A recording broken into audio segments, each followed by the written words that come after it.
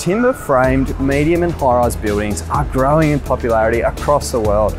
This is because of their lower carbon footprint, enhanced beauty, fast build time, and psychological benefits for the end user.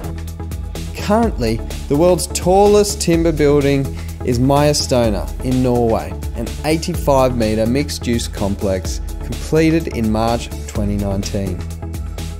But how is Australia doing in the timber construction space? Let's look at Australia's top 5 engineered timber buildings. Completed in 2014, Library at the Dock is Australia's first public building to achieve 6-star Green Star status. CLT and Glulam were chosen as a lightweight alternative for the structure, which is constructed on top of a 75-year-old heritage-listed wharf.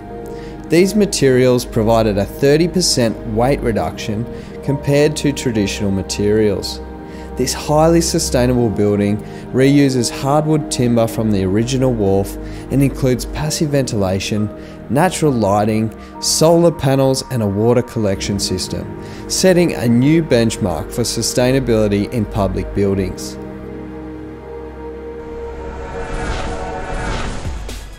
Timber was not the obvious choice for a library next to bushfire-prone forest. Architect Paul Haar proposed an underground timber frame structure built into the sloping land. Sustainably sourced LVL roof beams from WA were used to support the earth-covered roof. Using the earth as a thermal shield, the building also functions as a refuge in a bushfire event.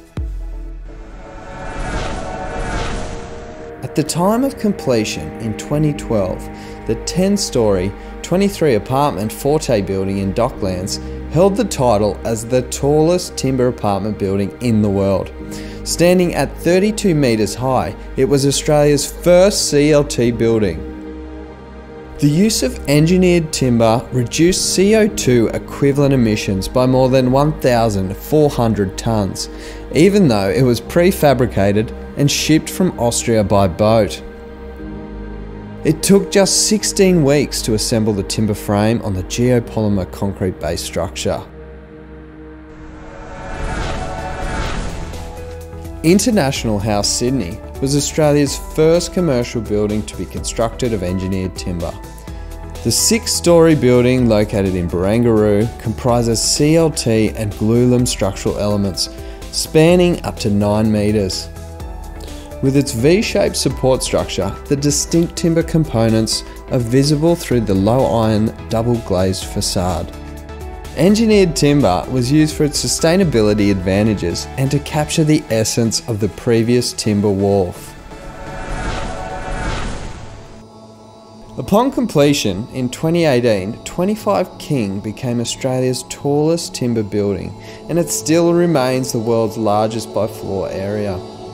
Designed by Bates Smart, the 45-metre high, 10-storey commercial office complex draws inspiration from the renowned Timber Queenslander home. It was constructed in just 15 months using 100% responsibly sourced European spruce. The building is expected to achieve WELL certification, a scheme focused on the well-being of building users. These projects propel high-rise timber construction in Australia forward. They demonstrate how this traditional building material can be readopted in modern construction practice to reduce the carbon footprint and improve the well-being of building users, while still being economically viable.